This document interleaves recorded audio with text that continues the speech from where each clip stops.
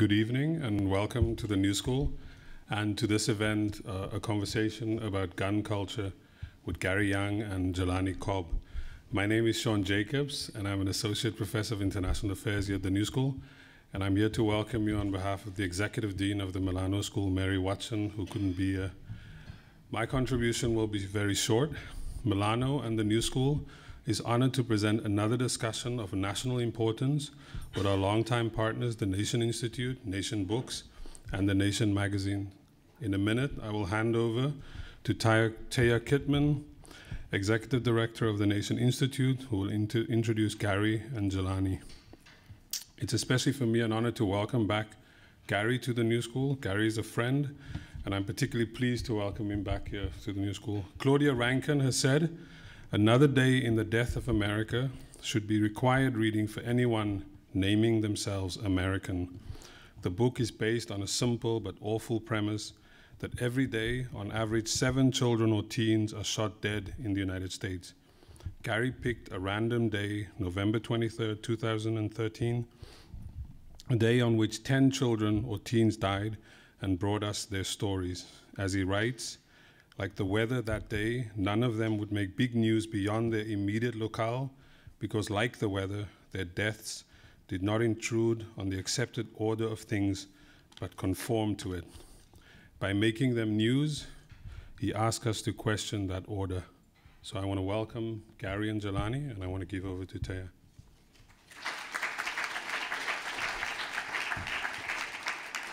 Thank you so much. In preparing for this evening, and reading this book, I urge everyone here to read it. It is so moving and memorable and shocking, and it'll stay with you, forever. I just wanted to briefly introduce Gary. He is an Alfred Nobler Fellow at the Nation Institute.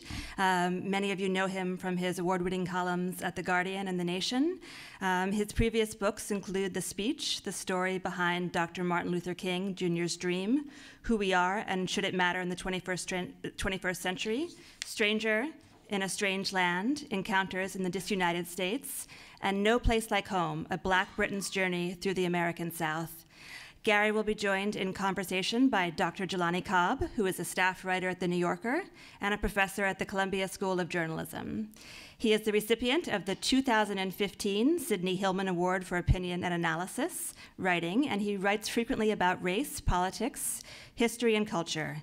He is the author of The Substance of Hope, Barack Obama, and the Paradox of Progress, as well as To Break of Dawn, a freestyle on the hip-hop aesthetic. His articles and essays have appeared in the Washington Post, the New Republic, Essence, Vibe, The Progressive, and The Root. So what we're going to do is have a conversation between Gary and Jelani, and then we'll open it up to questions on note cards. And then briefly, Gary will read from the book to close. So thank you and welcome. So Gary, thank you for coming. I knew you came in from Indiana just today for this conversation. And I thought that we would start out as we're kind of all gathered here in the waning days of the Republic. History will record that we gathered here before it all went to hell. But I wondered, in reading this book, one, it's a difficult book to read, and which said to me that it was probably an exponentially more difficult book to write. And so I wondered, what was that process like of being immersed in the grimness of what happened, and then knowing that this was just one day? Yeah, so, when I started out with a different publisher to the one that I ended up with, we had this conversation, how do we make sure that this is not a tale of just unrelenting woe, just dead child after dead child after dead child, and that the conclusion we came to was that, well, it will be as much about their lives as it will about their deaths, and that the process actually of finding them and finding out was as, and sometimes more exacting than actually the recording of it. I mean, you really had to some of these people did not want to be found, particularly, not by me, just kind of by anybody, and that the way that America's laid out doesn't make it easy for them to find either. And so,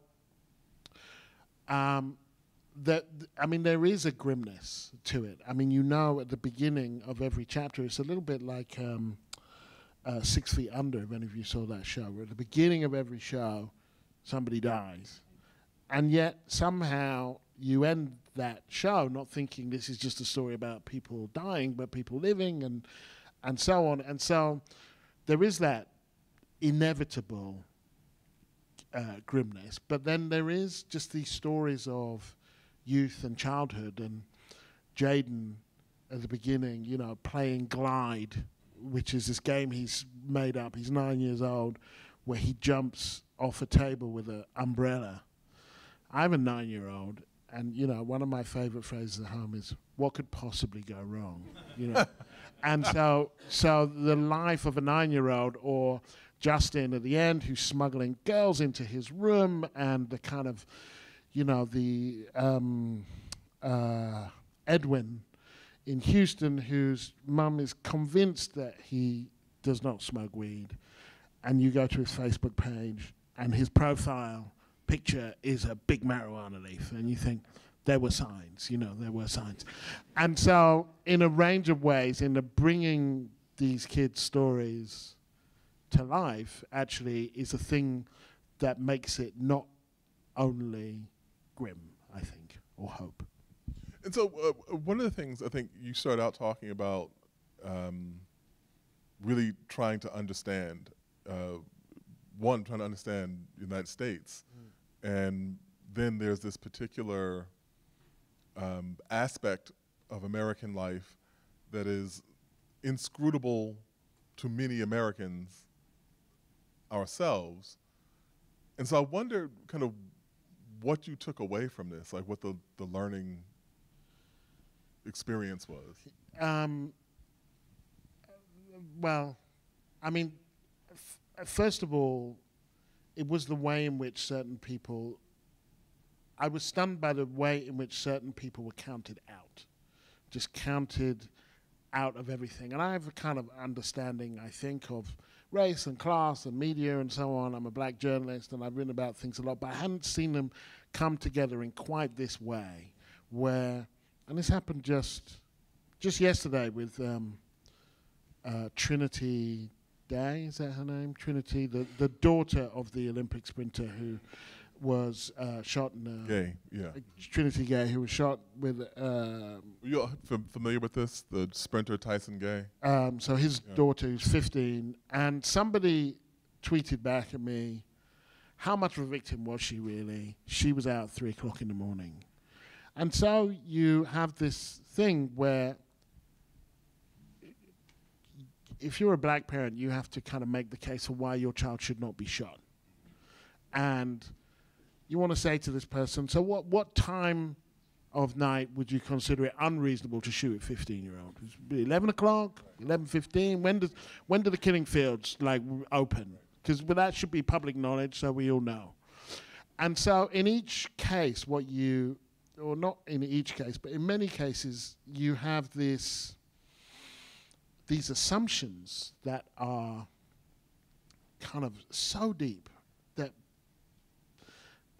that they pose as fact. The one that struck me most was Samuel Brightman, who's shot one night walking his friend home 11:30 in Dallas, and it's in Pleasant Grove, Dallas, which is a hard African-American area, and hard meaning poor.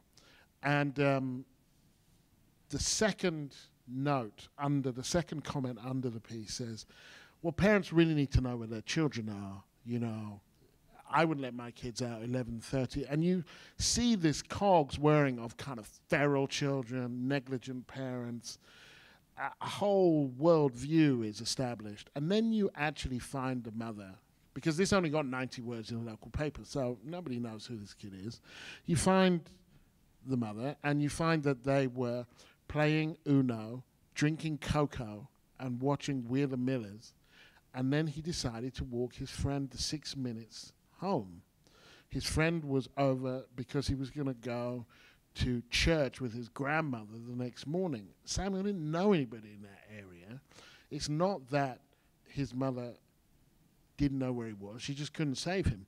And so there was this understanding that a lot of these kids who get killed are not just from a different area, but they're a different species, and that their parents are a different species, and that's the kind of thing that happens over there. So that's kind of one of the things that I learned that I didn't fully expect, even though I'd encountered it in a range of ways in the kind of many years, 12 years that I've been reporting here.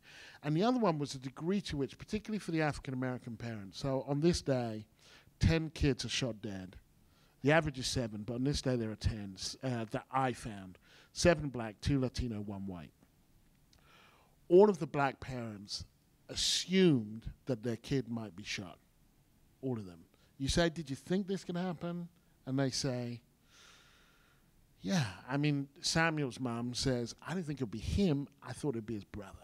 You know, when 2 policemen come to the door, Justin Hinnan's house, his dad, Greg, says, I knew either he killed somebody or more likely he'd been killed.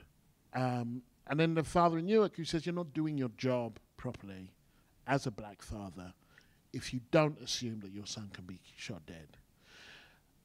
I interviewed Maya Angelou in like 2002 and didn't fully understand at the time what she said about 9/11. She said African Americans have been living in a state of terror for several hundred years. And this to me suddenly made this very clear, what that kind of thing is reserved for war zones. And that's where a lot of these people effectively live. And then there was one other thing that I learned that I was surprised by, which was that when I asked the open-ended question to all of the parents, what do you think this is about? You know, and I would often invoke my Englishness. I'm from England. This doesn't happen. What do you think this is about? Nobody mentions guns. When you ask a specific question, what do you think of guns? Then nearly all of them are like, it's crazy, there's too many of them, so on.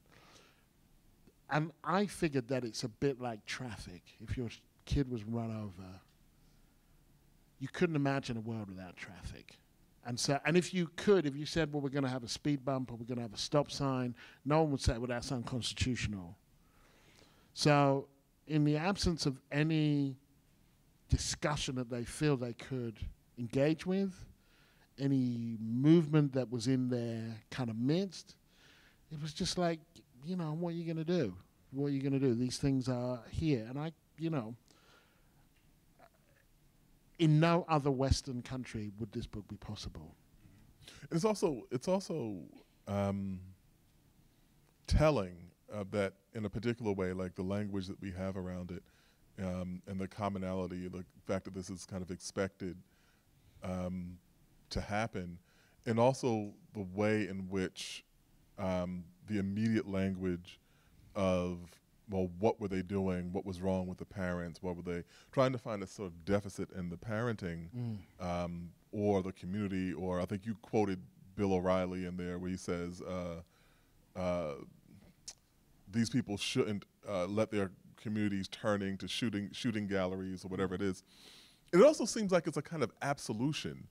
Like the first reaction to it is to say, let me conjure up all the ways in which I am not culpable in this state of affairs. Yeah. I mean, there is, and the challenge, well, there are many challenges. One of the key challenges is not just about guns, you know, it's about inequality and segregation and poverty and things that the rest of the world has, mental health, although if you have socialized medicine, then prisons aren't the primary provider of mental health care, which is true here. And then onto that huge pile of tinder, you throw this easily available lethal weapon. And so if you don't want to deal with any of those things, then you pass it off to the individual, you know, and you kind of liberalize it, you know. You say, well, it's about him or her. And I mean, my experience of living here for 12 years is that Americans aren't worse parents. Their kids aren't worse kids. Like, that's not the problem. And the thing about children which makes that position challenging is that society does understand that it has a collective responsibility for kids in a way that it doesn't for adults. You know, there are laws about kids going to school and, you know, different kinds of legal status and so on.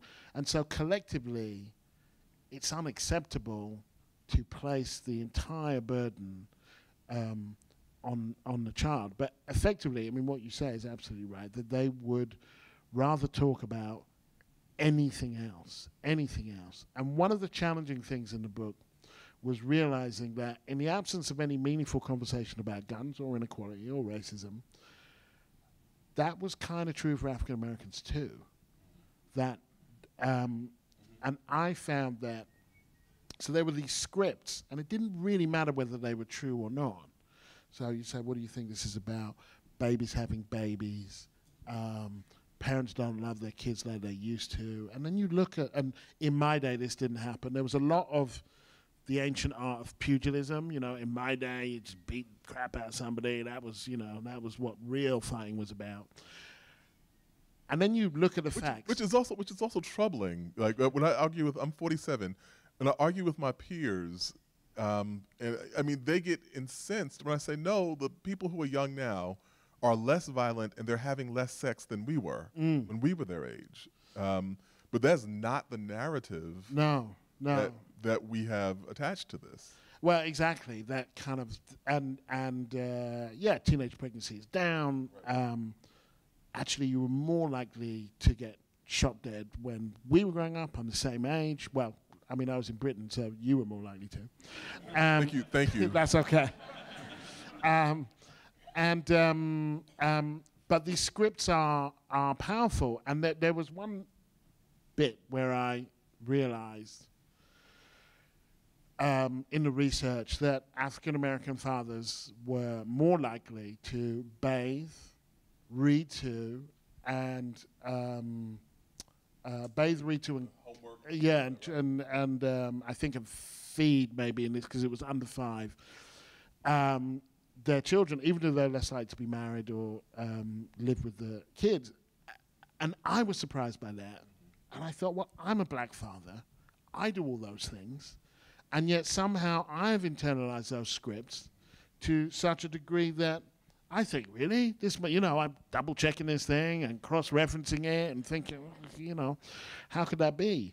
So these are kind of very dominant ways of thinking that can easily be internalized, particularly in the absence of any other conversation. And so I think there's a lot that could be said about the book that I think is virtuous. But one of the things I thought was really well done was the contextualization of each life. And so you covered a lot of different things. Like there is a lot of just really good journalism in terms of finding out, you know, where this was, where the family was from, what the population of the town was, what was going on there, and so on. And I wondered, like, how that process worked in terms of doing it, because it seems exhaustive. And I was like, you have this, and it was an 18-month project. It seems like a lot of research that went into something in a really fairly short period of time for that to get done.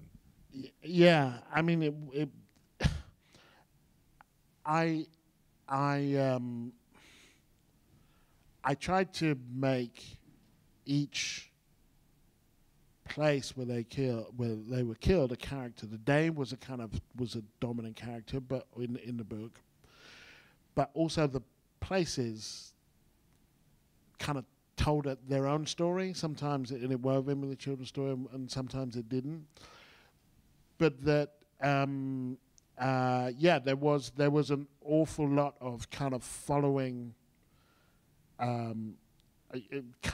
pieces of thread. Like, right, I'm going to read a book about Dallas, and it didn't always bear fruit. You know, I read a couple books in Indianapolis. I'm none the wiser, really. But a couple of times, you know, it It really did. And I also was at pains not to force it. So we had a kind of bit of a challenge with how we were going to put the Second Amendment in the book because it doesn't come up. People don't mention it.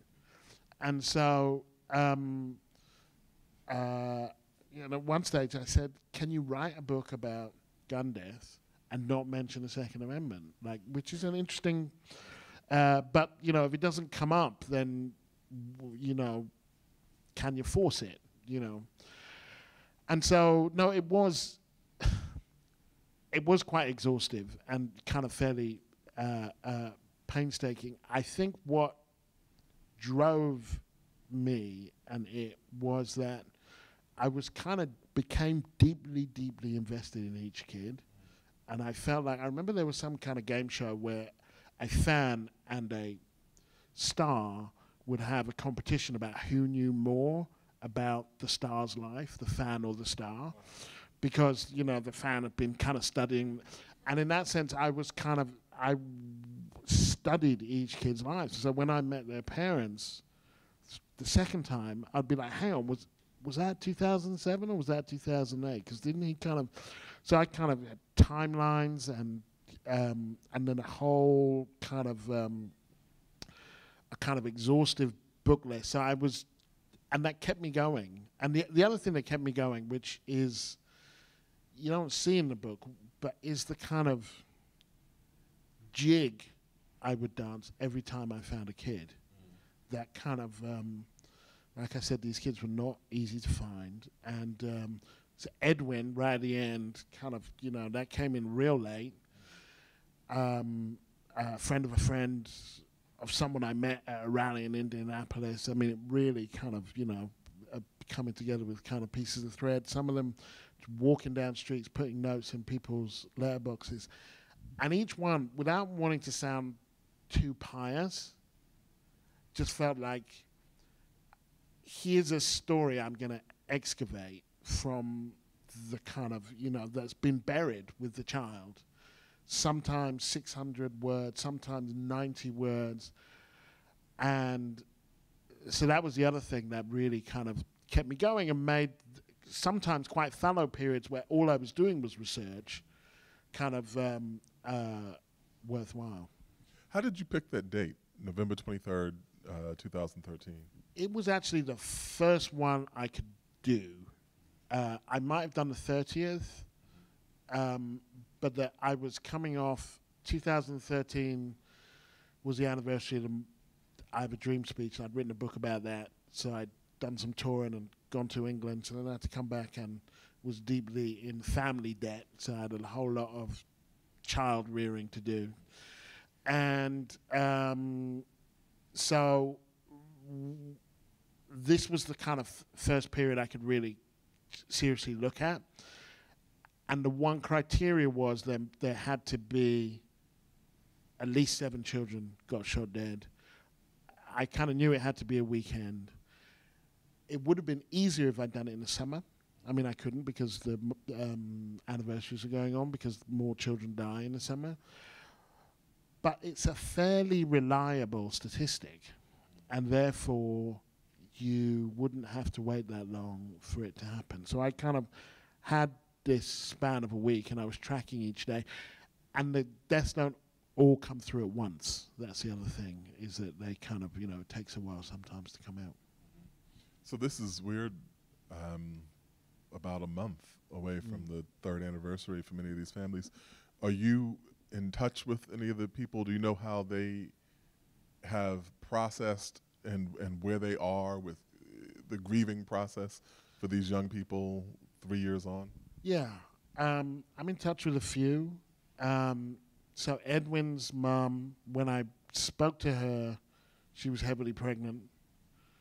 She had a boy and she called it Edwin, which suggests to me that the grieving process is still going on in quite an intense way. I mean, she had said, at the funeral, she had wanted to just throw herself in the box with him. It was only the fact that she had 2 other children stopped her. She was an undocumented migrant. who couldn't afford to bury him, actually had to be a kind of whip round in Houston to kind of make it possible. And so I've been in touch with his sister, because Marilyn doesn't speak English and I don't speak Spanish. And they were, there's a process of kind of, this could work in a bad way, but it hasn't so far, of validation. That so his sister put just the title page. Each child has a chapter, and their name is on there, is the title of the chapter, and she just posted that as on his Facebook page, like, Edwin's in a book. You know, he barely made the paper, and now he's in a book. And then one of her friends said, well, what about Pico? You know, Pico. And she said, yeah, I think this guy was only doing one day. But you get a sense that, like, this is going on, or, you know, kind of, this is one of her friends saying, I knew one kid who died when I was growing up. They got run over. These kids are like, it's a banal part of their adolescence, just knowing of kids who died. So there's her, Nicole, Jaden's mum, who's still struggling with PTSD. We talk about, you would give a little bit of context about, Jaden is the first person we encounter in the book. You tell a little bit about how he passed away. He's 9 years old. So Jaden is actually shot the day before, but he dies within the 24-hour period. It's Friday morning, same 50th anniversary of Kennedy's assassination.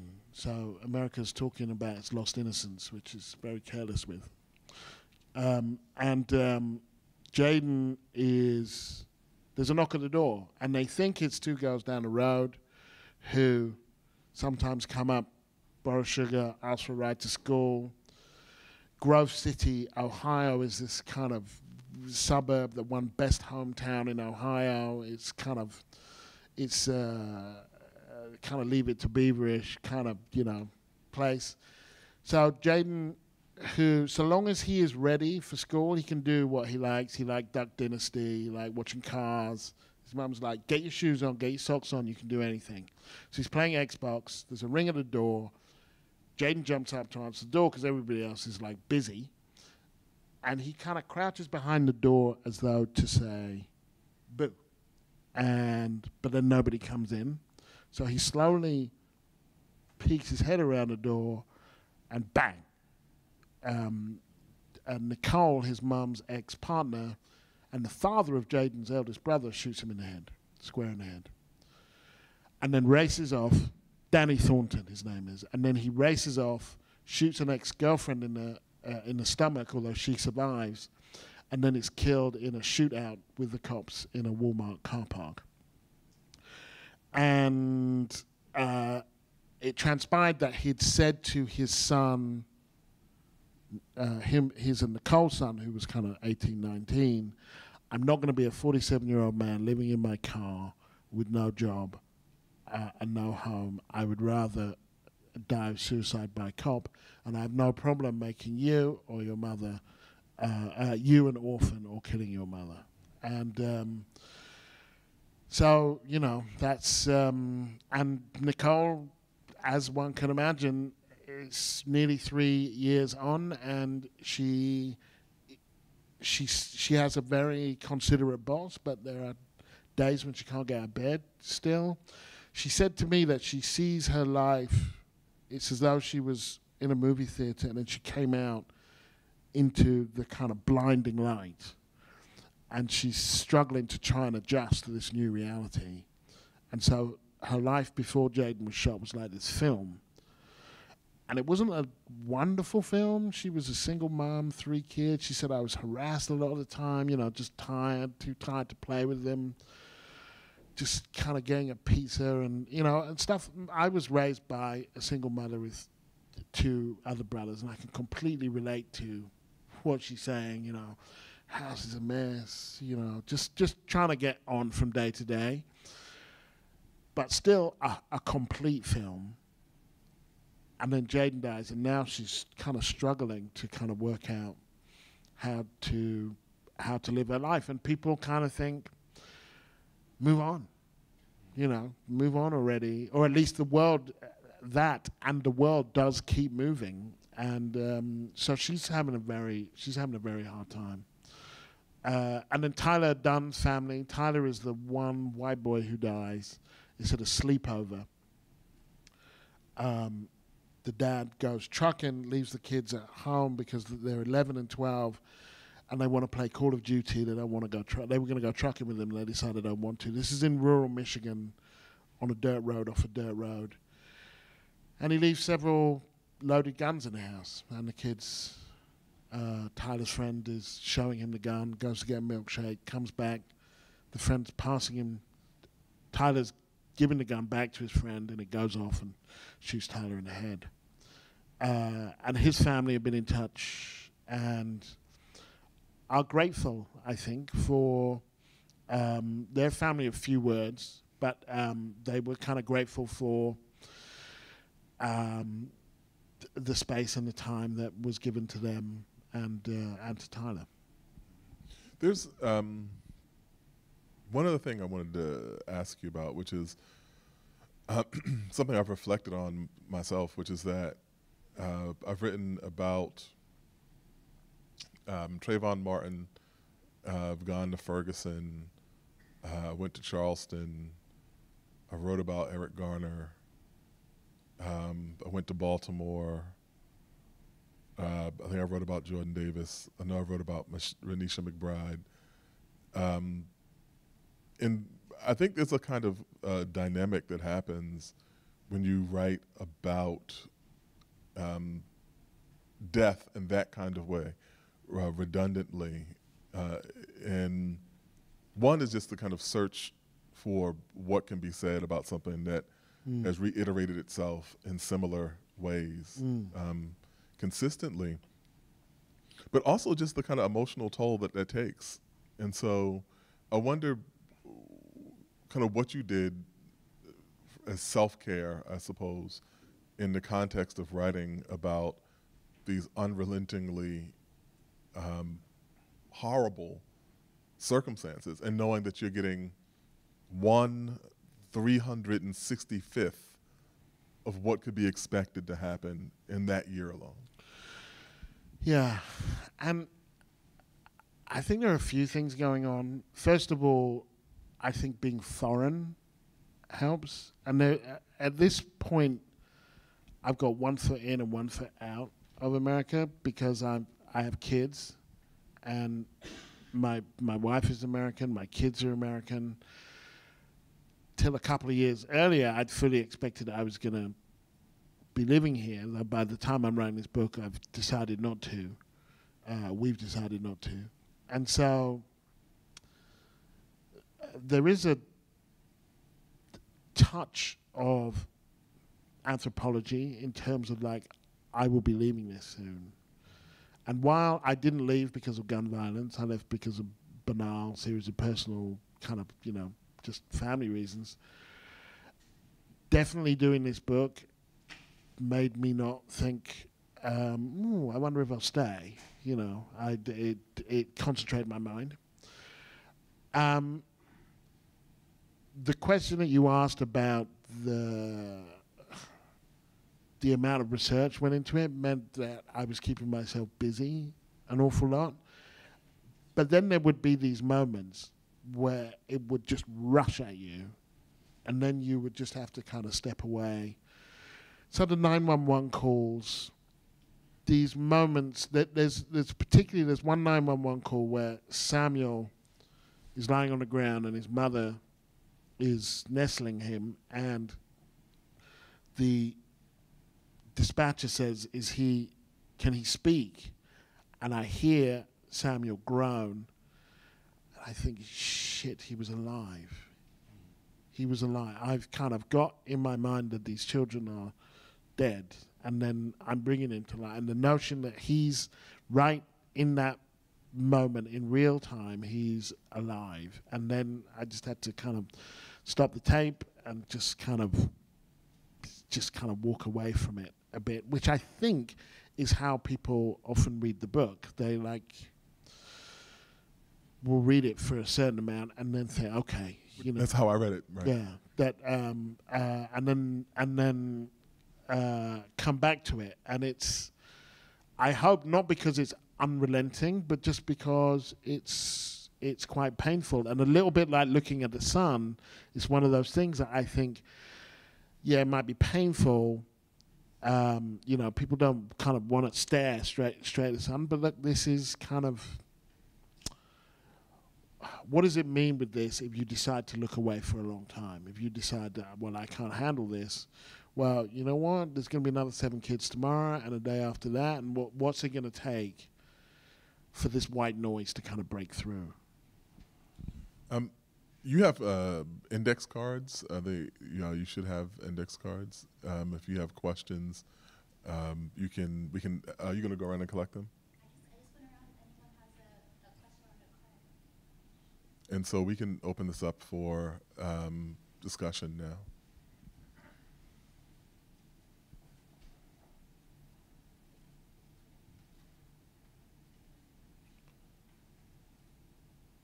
Regarding your comment that mothers allegedly, quote unquote, don't care or quote, properly watch their kids, is your sense that outspoken grieving mothers, as at the Democratic National Convention, can penetrate this?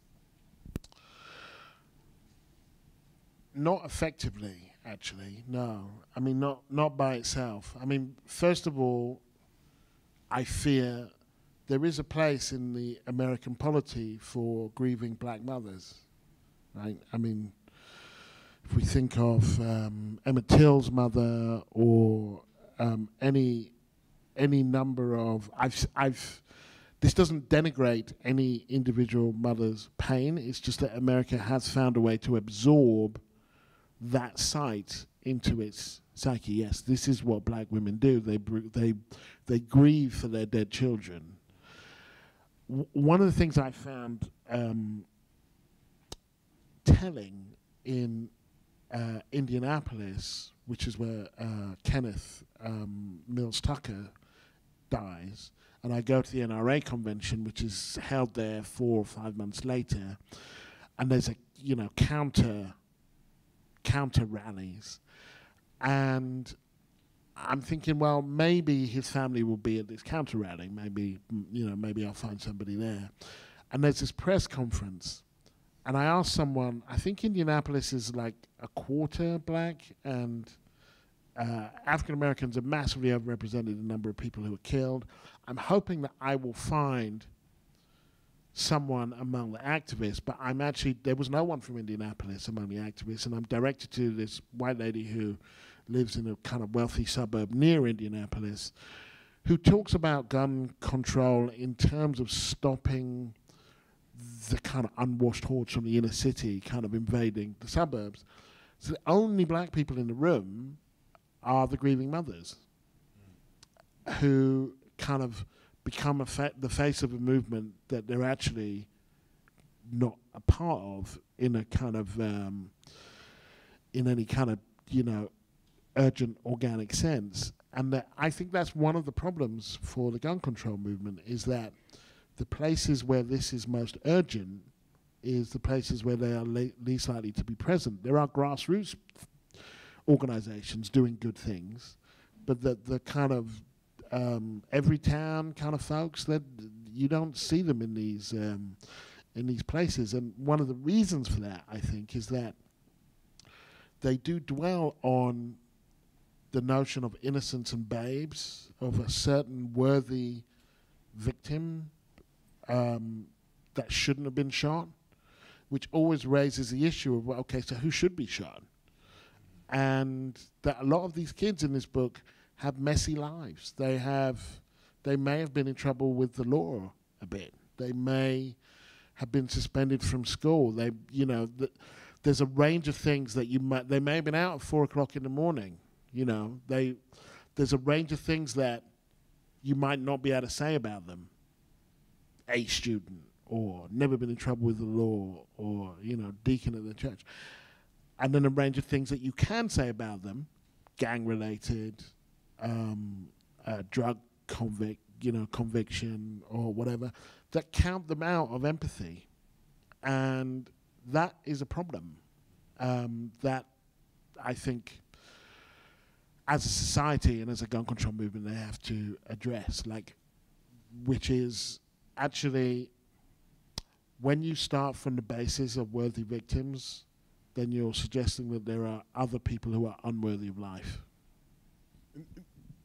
You know, that kind of brings me to another kind of related phenomenon, which is I've had this conversation about the visibility of the grieving mothers. I've had this conversation with a few people, and initially I have to say I was surprised by it, which is that much of the dialogue now, or to the extent that we have one, much of the dialogue around these issues is driven around the fact that there's video. And that gut-wrenching video you saw from Philando Castile, his girlfriend Diamond Reynolds, who's in the car with him, and she's recording as he's dying and trying to explain to the world, what's happening. And there are these kind of video testimonies that affirm things that many African Americans had been saying were happening for a long time. And of course, this tends to be around violence as it relates to the state, not, kind of citizen versus citizen violence. But what's interesting is that I've heard a number of African Americans now saying that they are really opposed to those images because they feel like they're kind of secondary trauma, and that people are viewing it as a kind of empathy porn where they're like, oh, this is what happens. Let me show you how good a person I am by being outraged by this. But the kind of fundamental fact of it is that we're still kind of not fully humanizing these people in the midst of this spectacle. Yeah, and I think that the problem comes with the second bit. The problem is not the video. The problem is what's changing. I mean, if we were seeing these videos and then we were seeing some move towards some fundamental change, then the videos would feel like they had a purpose. It's the fact that we are seeing these videos and all they can make us is sad. I mean, that when it comes to programs, suggestions, agendas, I think after kind of police cameras, I mean, what is there in terms of kind of people, talking about what really fundamentally has to change, which is a kind of, which is so big, these areas being policed like they're occupied territories, which was James Baldwin's term back in the 60s, I think, that a notion that the people who live there aren't really people, that these issues of poverty and inequality and segregation can be policed out of existence as opposed to kind of, legislated in some way to kind of make people's lives more tolerable. And so it becomes a bit like blaming parents, because, I have this thing in the book where I'm like, look, I think personal responsibility is really important, and I wouldn't want to live in a world where people just said, well, that's my culture, I have no personal responsibility. That's how you get an election race like we got now. But that there is also collective responsibility. We live in a society and we have a responsibility to each other. And if we didn't, there'd be no stop signs and everyone would be, looting and it would be crazy. So we have a responsibility to each other too. But if we're not going to talk about inequality and racism and poverty and segregation and all of those things, then all you're left with is the videos. And then that does become hard. There's another question. Does anyone else have questions? We can give those too. But in the meantime, how do we combat the knee-jerk reaction of many Americans for more guns, to pursue more guns, not less, after a mass shooting? Yeah, and I do get that.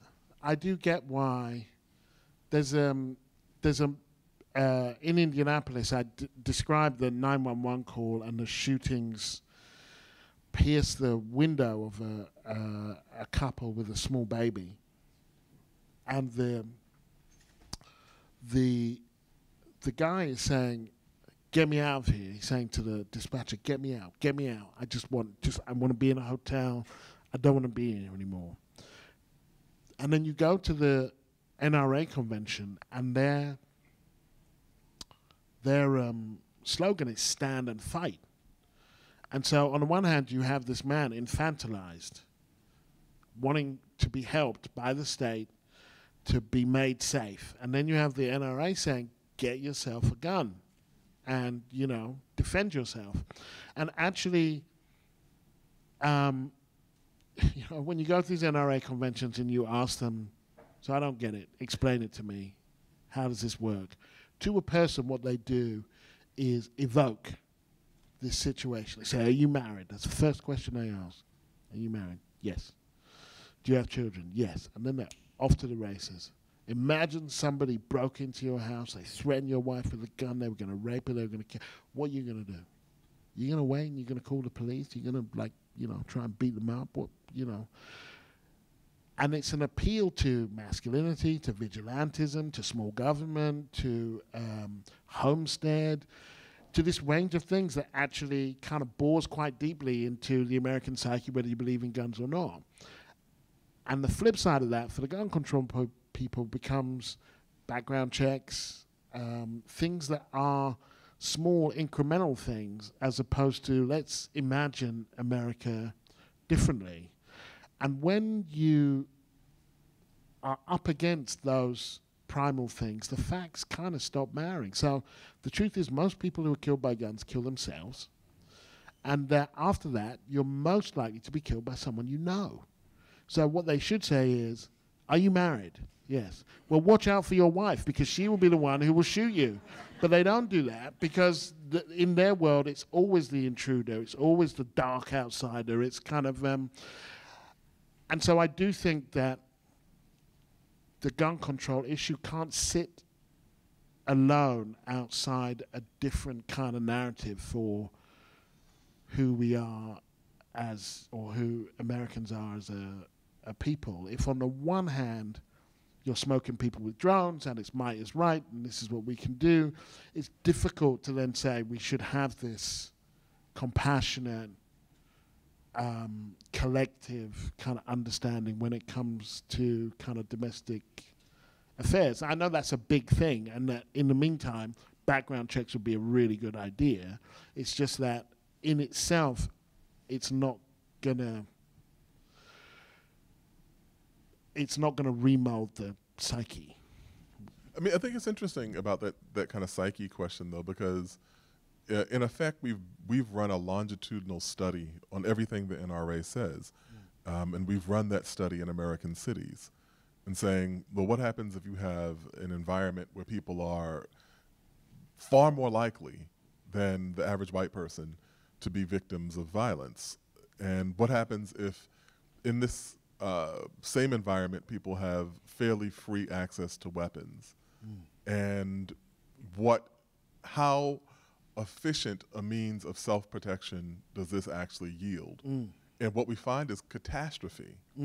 But because of the color of the people, we kind of assume that this is a dynamic that's associated with those people, not actually saying, no, we've actually looked at what would happen if we followed your argument to the logical conclusion. We've run that experiment, and this is what happens. And not coincidentally, that the portion of the population that's most likely to be killed, African Americans, also the portion of the population that is among the highest advocates for gun control.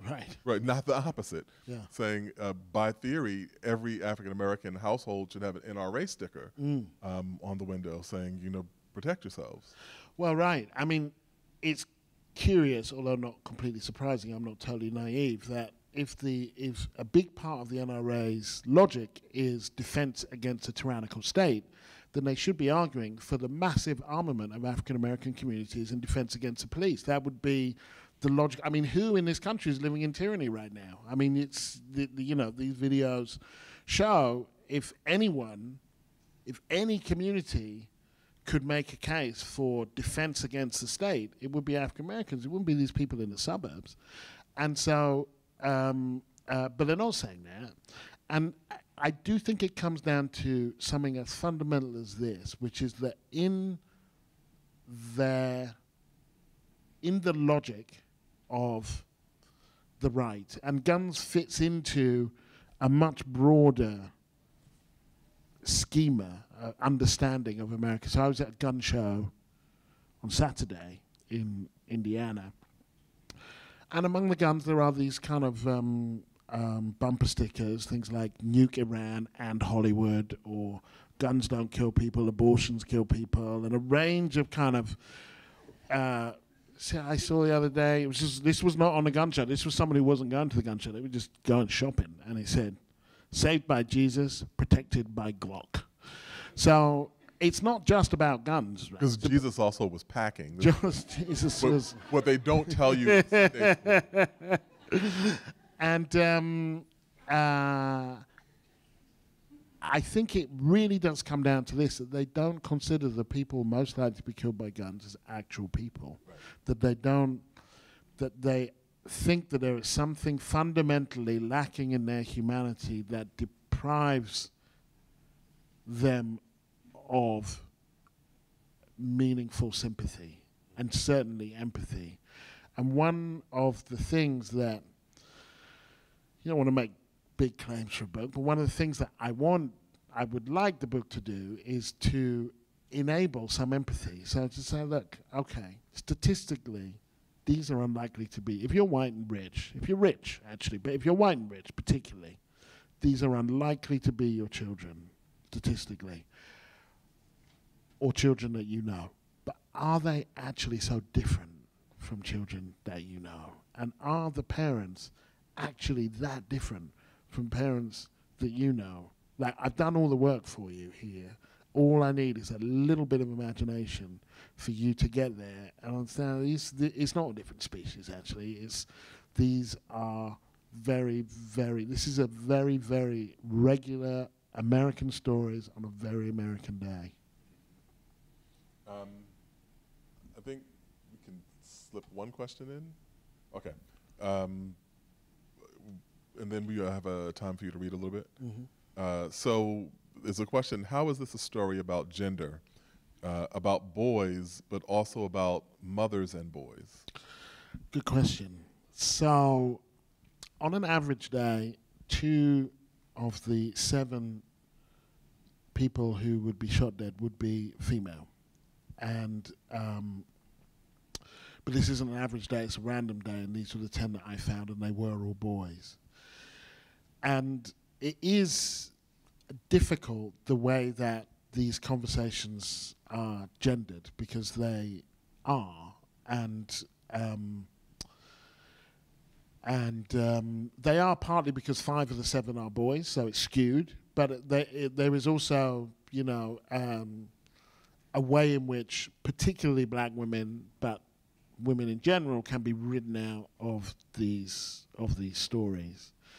And then when it comes, I mean, one tricky thing is that one thing I didn't know is that African American fathers are more likely to be single fathers than any other race, and that 3 of the dads in this book are raising boys by themselves, and which is nothing but interesting. But the men are allowed to be absent, and so it's generally the women who are blamed.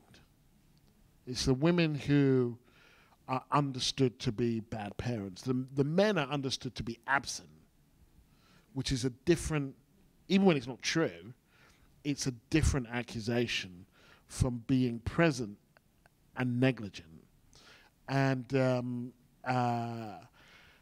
they actually tend to be at the forefront of these local initiatives, and these, gun control campaigns on a local level tend to be run, by women. So, there's a kind of there's a strong relationship, and there's also a story that's not. I wouldn't say it's not told, but it's not told right. And so, you know, coming back to your question about you know these images of the grieving black woman on stage, there was a kind of way in which the rest of America finds it much easier to understand black women grieving than organizing, which is kind of what they are doing an awful lot of, actually. They're not just grieving. Can you read a little from the book? Sure.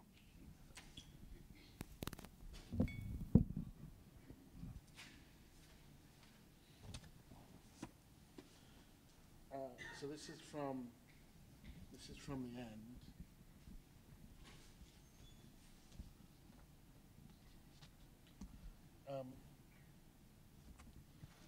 The last. I got it. So the last boy to be shot dead is shot dead at 3:30 in the morning in Goldsboro, North Carolina. It's in a 24-hour period, so it's 3:30 on Sunday, November the 24th. At 11:15 on Sunday, November the 24th, Cleveland police rushed to the 5500 block of Linton Avenue, where they found 16-year-old Darnell Jones shot in the neck. Paramedics took him to the Metro Health Medical Center, where he later died. There was no profile of who he was or wanted to be, no interviews with his parents. Beyond official records, there is no further evidence that he was ever on the planet. And so it goes on. Another 24 hours, and the first of yet another slew of slain children whose stories will not be told and whose passing will provoke no outrage. Researching and writing this book has made me want to scream.